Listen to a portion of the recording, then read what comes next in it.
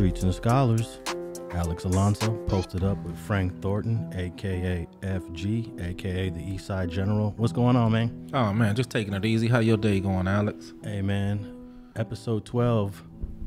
You got the whole thing going because the conversation I had with you kind of inspired me to just randomly talk about this dude Miko Worldwide way back in May. That was in May, man. We brought that up, yeah. Episode 12, everybody, go tap in. Episode 12.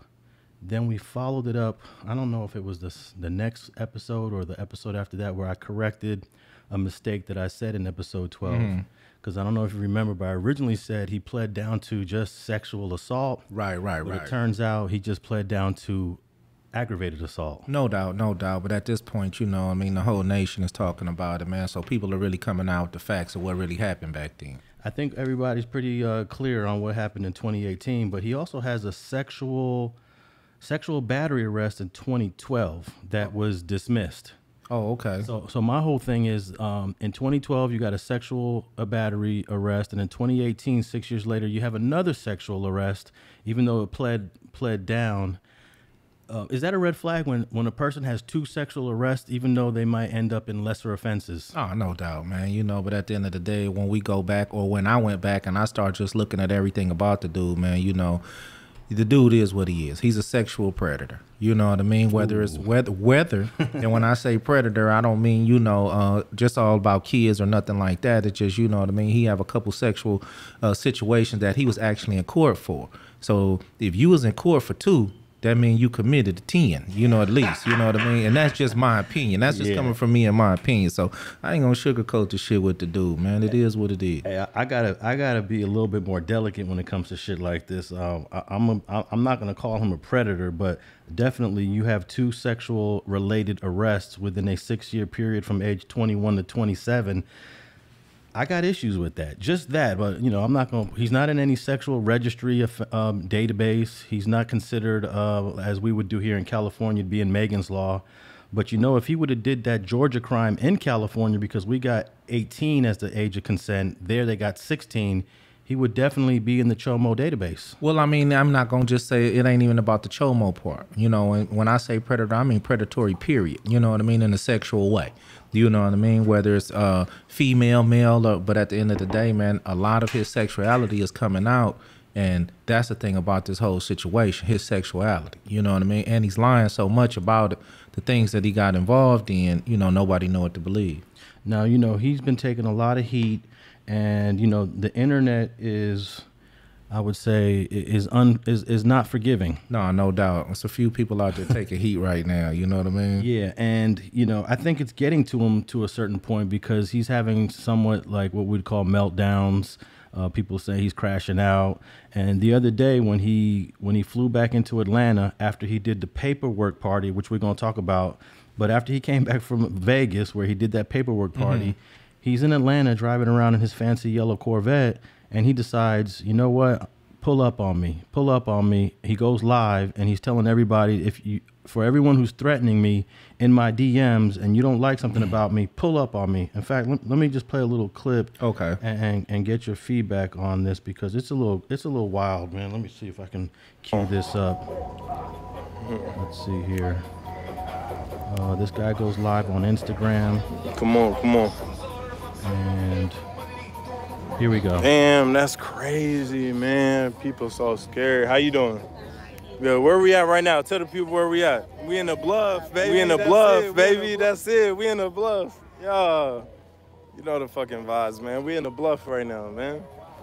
Come on, man. Hey, I don't expect the 9-to-5ers to do anything.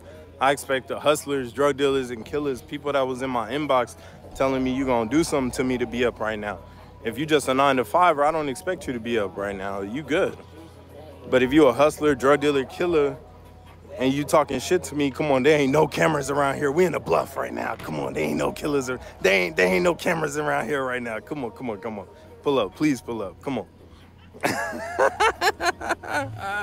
Come on, man. I just got off the plane. I had to pull up. Come on. I just got to show y'all what's up, man. Come on, please. I'm begging you. Come on. Come on, man. Let's go, please. Look, y'all see the vet. Y'all see me. Come on. We outside with it. Come on. All right, I think we get the point on that. And this is a video that actually lasts for about 19 minutes while he's posted up in the hood in Atlanta, man. What's your whole response to this craziness? Well, this is the thing about it, man. You know what I mean? First and foremost, I don't have nothing personal against this dude. You know what I mean? We brought him up, put the information out there, set the tone for what it was. At the end of the day, he set the tone up for how guilty he actually is with his responses. He's going around to every neighborhood and made numerous videos about why he should and shouldn't do. He's basically turned this into a clown show on his own with his responses. This shit that he's doing, I'm over here in the Bluff, I'm over here. Dude, I could pull up anywhere right now and say I'm over here right now for 19 minutes and nobody will pull up, man. You know what I mean?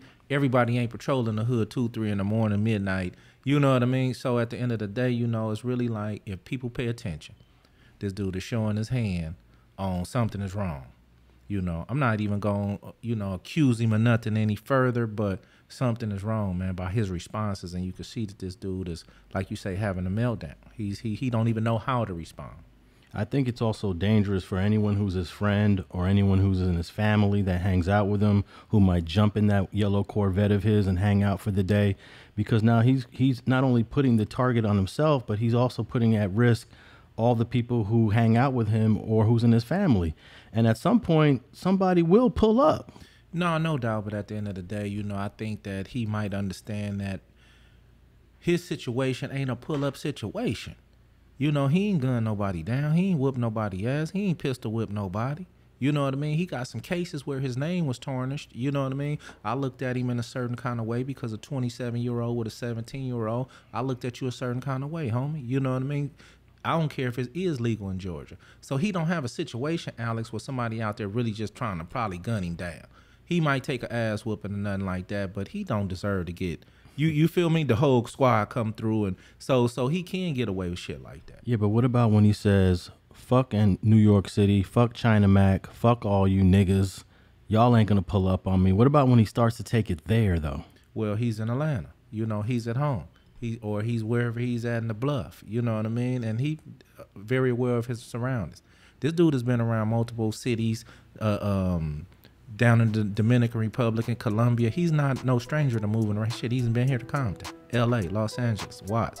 He's not a stranger to moving around. So therefore, I think he's wise enough to know how, when he move, he knows how to move. Talk his shit for 30 minutes to an hour, and he gonna move out the way, so, you know. Thanks for watching this video clip of Streets and Scholars podcast with Alex, Alonso, and FG. If you want to listen to the entire episode, go to your favorite podcast platform and type in Streets and Scholars. But we're available on Apple Podcasts, Google Play, and Spotify.